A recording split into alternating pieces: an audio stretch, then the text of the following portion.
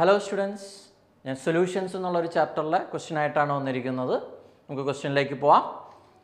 A solution containing 10 gram per decimeter cube of urea is isotonic with a 5% solution of a non-volatile solute is. അപ്പോൾ isotonic solution അത് എന്താണെന്ന് അറിയണം, അതിൻ്റെ condition എന്താണെന്ന് അറിയണം. Okay, അപ്പോൾ isotonic solution എന്താണെന്ന് പറയുമ്പോൾ ആദ്യം പറയേണ്ട ഒരു കാര്യം ഓസ്മോസിസ് എന്നുള്ള പ്രോസസ്സ് എന്താണെന്ന് അറിയണം, അതുപോലെ ഓസ്മോട്ടിക് പ്രഷർ എന്താണെന്ന് അറിയണം. ഓക്കെ, ഞാനിപ്പോൾ എക്സ്പ്ലെയിൻ ചെയ്യാം എന്താണ് ഓസ്മോസിസ്, എന്താണ് ഓസ്മോട്ടിക് പ്രഷർ. ആദ്യം തന്നെ ഞാൻ രണ്ട് സൊല്യൂഷൻസ് കൺസിഡർ ചെയ്തിട്ടുണ്ട്. ഇപ്പോൾ ലെഫ്റ്റ് സൈഡിലുള്ള സൊല്യൂഷൻ നിങ്ങൾക്ക് കാണാം, അതൊരു കോൺസെൻട്രേറ്റഡ് സൊല്യൂഷനാണ്. ദെൻ റൈറ്റ് സൈഡിലുള്ളത് ഒരു ഡൈല്യൂട്ട് സൊല്യൂഷനാണ്. ഈ രണ്ട് സൊല്യൂഷനും കൂടി ഒരു സ്പെഷ്യൽ പാത്ത് വെച്ച് കമ്പൈൻ ചെയ്തിട്ടുണ്ട്. ഇതിനെ നമുക്ക് വിളിക്കാം semi permeable membrane. Semi permeable membrane എന്ന് പറഞ്ഞാൽ ഒരു സ്പെഷ്യൽ പാത്താണ്. ഈ സ്പെഷ്യൽ പാത്തിൻ്റെ പ്രത്യേകത ഒരു പർട്ടിക്കുലർ കമ്പോണൻറ്റിനെ ബ്ലോക്ക് ചെയ്യും, ആൻഡ് ഒരു പർട്ടിക്കുലർ കമ്പോണൻറ്റിനെ ഈ പാത്തിലൂടെ പോകാനായിട്ട് അനുവദിക്കും. പോകാനായിട്ട് അനുവദിക്കുന്നത് സോൾവൻ പാർട്ടിക്കിളിനെയാണ്, ബ്ലോക്ക് ചെയ്യുന്നത് സൊല്യൂട്ട് പാർട്ടിക്കിളിനെയാണ്. ഓക്കെ, അപ്പോൾ ഓർത്തിരിക്കുക, സൊല്യൂട്ട് പാർട്ടിക്കിൾസിനെ ബ്ലോക്ക് ചെയ്യും, സോൾവൻ പാർട്ടിക്കിൾസിനെ പാത്തിലൂടെ മൂവ് ചെയ്യാനായിട്ട് അലൗ ചെയ്യും. അപ്പോൾ ഈ കേസിൽ ഡൈല്യൂട്ട് സൊല്യൂഷനിൽ നിന്ന് കോൺസെൻട്രേറ്റഡ് സൊല്യൂഷനിലേക്ക് സോൾവൻ പാർട്ടിക്കിൾസ് മൂവ് ചെയ്യും. ഓക്കെ, അപ്പോൾ ഞാനിവിടെ എഴുതാം. സൊല്യൂഷൻ എന്ന് പറഞ്ഞാൽ നമുക്കറിയാം രണ്ട് കമ്പോണൻസ് ആണുള്ളത്, സൊല്യൂട്ടും സോൾവൻറ്റും. ഇതിൽ സെമി പെർമിയബിൾ മെംബ്രെയിൻ സൊല്യൂട്ടിനെ ബ്ലോക്ക് ചെയ്യും. അപ്പോൾ ആർക്കാണ് മൂവ് ചെയ്യാൻ പറ്റുക? സോൾവൻറ്റിന്. സോൾവൻ്റ് എവിടെ നിന്ന് എവിടേക്ക് മൂവ് ചെയ്യും?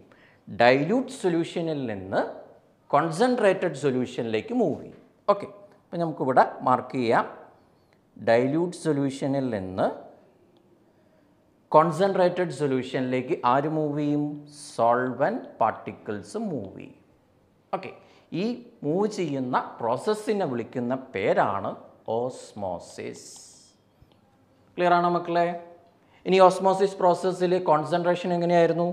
ഞാനിവിടെ കോൺസെൻട്രേറ്റഡ് സൊല്യൂഷൻ്റെ കോൺസെൻട്രേഷൻ C1 എന്ന് കൊടുക്കാം, ആൻഡ് ഡൈല്യൂട്ട് സൊല്യൂഷൻ്റെ C2 എന്ന് കൊടുക്കാം. അതായത് കോൺസെൻട്രേഷൻ ഓഫ് സൊല്യൂട്ട്. ഇവിടെ എന്തായിരുന്നു condition? Concentration of C1 is greater than C2.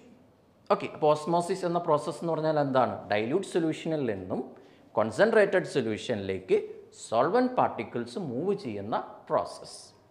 Okay, അപ്പോൾ ഇത് ക്ലിയർ ആണെന്ന് വിചാരിക്കുന്നു. ഇനി എന്താണ് ഓസ്മോട്ടിക് പ്രഷർ?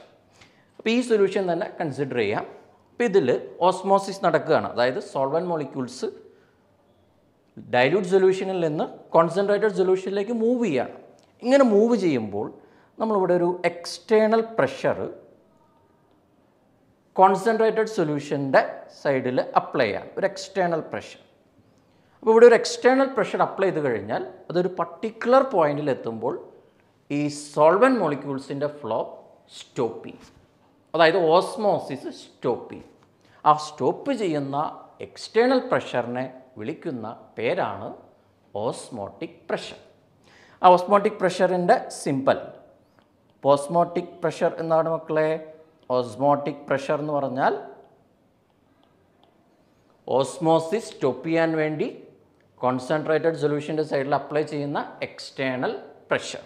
ഓക്കെ, അപ്പോൾ ഓസ്മോസിസ് സ്റ്റോപ്പ് ചെയ്യും, അതായത് സോൾവൻ മോളിക്യൂൾസിൻ്റെ ഫ്ലോ സ്റ്റോപ്പ് ചെയ്യും.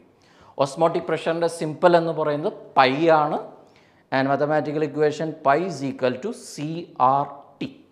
സി എന്ന് പറയുന്നത് മൊളാരിറ്റിയാണ്, molar concentration, R universal gas constant, and T temperature. ഇതിൽ ഏറ്റവും കൂടുതൽ ശ്രദ്ധിക്കേണ്ട കാര്യം osmotic pressure pi is equal to CRT ആണ് ഫോർമുല. പക്ഷേ ഇത് അപ്ലൈ ചെയ്യേണ്ടത് സൊല്യൂട്ട് നോൺ അയോണിക് ആണെങ്കിൽ മാത്രമേ അപ്ലൈ ചെയ്യാൻ പാടുള്ളൂ. നോൺ അയോണിക് സൊല്യൂട്ട് എന്ന് പറഞ്ഞാൽ അയോൺസ് ആയിട്ട് മാറാത്ത solute particles. Then solute particles ionic ആണെങ്കിൽ, അയോൺസ് ആയിട്ട് മാറുന്ന പാർട്ടിക്കിൾ ആണെങ്കിൽ, ഒരു എക്സാമ്പിൾ പറയുകയാണെങ്കിൽ NaCl, Na plus അയോൺസും Cl minus അയോൺസും produce ചെയ്യും. ഓക്കെ, NaOH, Na പ്ലസും OH മൈനസും പ്രൊഡ്യൂസ് ചെയ്യും. അങ്ങനെയുള്ള പാർട്ടിക്കിളാണ് സൊല്യൂട്ടെങ്കിൽ നിങ്ങളവിടെ ഒരു കറക്ഷൻ ടേം അപ്ലൈ ചെയ്യണം, that is I into CRT. I എന്ന് പറഞ്ഞാൽ Van Hoff factor. That is for ionic solute. Osmotic pressure, non-ionic solute ആണെങ്കിൽ pi is equal to CRT. Ionic solute ആണെങ്കിൽ pi is equal to ICRT. I എന്ന് പറഞ്ഞാൽ Van Hoff factor. Okay, അപ്പോൾ osmosis എന്താണെന്ന് പറഞ്ഞു, clear ആണ്. Then osmotic pressure എന്താണെന്ന് പറഞ്ഞു, അതും ക്ലിയർ ആണ്. ഇനിയാണ് ഐസോട്ടോണിക് സൊല്യൂഷൻ. അതെന്താണ്? ക്ലിയർ. അപ്പോൾ ഐസോട്ടോണിക് സൊല്യൂഷൻ എന്താണെന്ന് പറയാം. ഞാനൊരു സൊല്യൂഷൻ എടുക്കുകയാണ്. ഈ സൊല്യൂഷൻ മറ്റൊരു സൊല്യൂഷനായിട്ട് കമ്പയർ ചെയ്തിരിക്കുന്നു ഒരു സെമി പെർമിയബിൾ മെംബ്രെയിൻ വഴി, അതായത് ഒരു സ്പെഷ്യൽ പാത്ത് വഴി. ഈ സൊല്യൂഷൻ്റെ രണ്ടിൻ്റെയും കോൺസെൻട്രേഷൻ സെയിം ആണെന്ന് വിചാരിക്കുക. രണ്ട് സെയിം കോൺസെൻട്രേഷനിലാണ്. അപ്പോൾ ഇവിടെ ഓസ്മോസിസ് നടക്കുമോ ഇല്ലയോ? ഞാൻ നേരത്തെ പറഞ്ഞ ഓസ്മോസിസിൻ്റെ കണ്ടീഷൻ എന്തായിരുന്നു? ഡൈല്യൂട്ട് സൊല്യൂഷനിൽ നിന്ന് കോൺസെൻട്രേറ്റഡ് സൊല്യൂഷനിലേക്ക് സോൾവൻറ്റ് പാർട്ടിക്കിൾസ് മൂവ് ചെയ്യും. അതെപ്പോഴാണ് മൂവ് ചെയ്യുക? കോൺസെൻട്രേഷനിൽ ഡിഫറൻസ് ഉള്ളപ്പോൾ. ഇപ്പോൾ കോൺസെൻട്രേഷൻ സെയിം ആകുമ്പോൾ മൂവ് ചെയ്യുമോ? ഇല്ല. അപ്പോൾ അവിടെ ഓസ്മോസിസ് നടക്കില്ല. അപ്പോൾ ഇവിടെ ഉണ്ടാകുന്ന പ്രഷറിന് വിളിക്കുന്ന പേരാണ് ഓസ്മോട്ടിക് പ്രഷർ. ദെൻ ഈ ഓസ്മോട്ടിക് പ്രഷർ രണ്ട് സൊല്യൂഷനിൽ എങ്ങനെയായിരിക്കും? രണ്ടും സെയിം ആയിരിക്കും. കാരണം എന്താ? Osmotic pressure pi is equal to CRT ആണ്. ക്ലിയർ? അപ്പോൾ ഇവിടെ കോൺസെൻട്രേഷൻ സെയിം ആണെങ്കിൽ ഓസ്മോട്ടിക് പ്രഷറും സെയിം ആയിരിക്കും. ഓക്കെ, അപ്പോൾ ഇങ്ങനെയുള്ള സൊല്യൂഷൻ വിളിക്കുന്ന പേരാണ് ഐസോട്ടോണിക് സൊല്യൂഷൻ. അപ്പോൾ ഐസോട്ടോണിക് സൊല്യൂഷൻ്റെ കണ്ടീഷൻ എന്താണ്? ഓസ്മോട്ടിക് പ്രഷർ സെയിം ആയിരിക്കും. ഓസ്മോട്ടിക് പ്രഷർ സെയിം ആണെങ്കിൽ അതിൻ്റെ കോൺസെൻട്രേഷനും സെയിം ആയിരിക്കും. അപ്പോൾ ഐസോട്ടോണിക് സൊല്യൂഷൻ കണ്ടീഷൻ എന്താണ്? Isotonic solutions, the solution having same osmotic pressure, that is pi1 is equal to pi2. Same osmotic pressure ആണെങ്കിൽ അതിൻ്റെ കോൺസെൻട്രേഷനും സെയിം ആയിരിക്കും. ഓക്കെ, അപ്പോൾ കോൺസെൻട്രേഷൻ സെയിം ആണെങ്കിൽ നമുക്ക് ഇവിടെ ഒരു കണ്ടീഷനും കൂടി എഴുതേണ്ടതാണ്. That is at constant temperature. Constant ടെമ്പറേച്ചറിലായിരിക്കും. Osmotic പ്രഷറും സെയിം ആണ്. ദെൻ മൊളാരിറ്റി അല്ലെങ്കിൽ കോൺസെൻട്രേഷനും സെയിം ആണ്. അപ്പോൾ ഓസ്മോസിസ് എന്താണെന്ന് പറഞ്ഞു, ക്ലിയർ ആണ്. ഓസ്മോട്ടിക് പ്രഷർ എന്താണെന്ന് പറഞ്ഞു, അതും ക്ലിയർ ആണ്. ഐസോട്ടോണിക്കും പറഞ്ഞു, അതിൻ്റെ കണ്ടീഷനും പറഞ്ഞു. ഓക്കെ, അപ്പോൾ ഇനി നമുക്ക് ക്വസ്റ്റ്യനിലേക്ക് പോവാം.